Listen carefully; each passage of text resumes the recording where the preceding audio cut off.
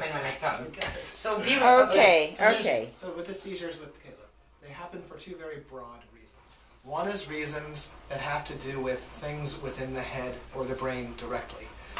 Epilepsy, tumors in boxers, you're probably familiar. Yeah. Meningitis, other problems within the brain, they all happen here directly to cause seizures.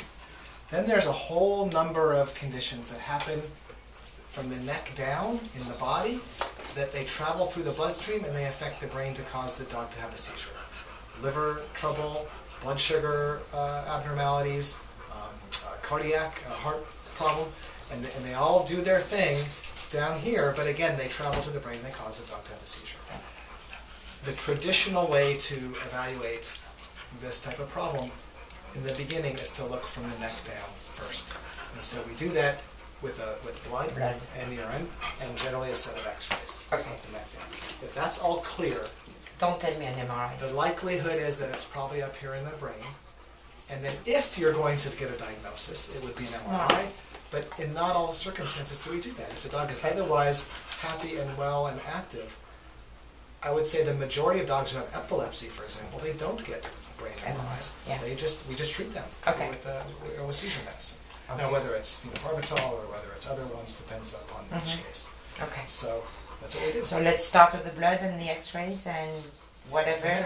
Yeah. Remember, we'll rescue. In the meantime, contain the costs. Thank you. We get your discount. I know you do.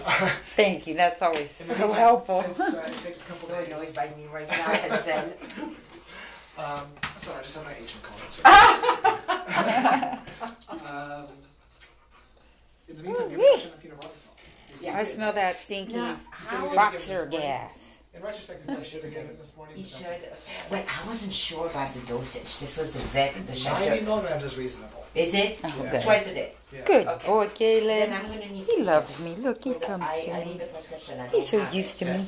So we're gonna need pheno, precious boy. and you're gonna do blood, urine, and X-rays of the abdomen and lungs. Jethro was a playful little boy.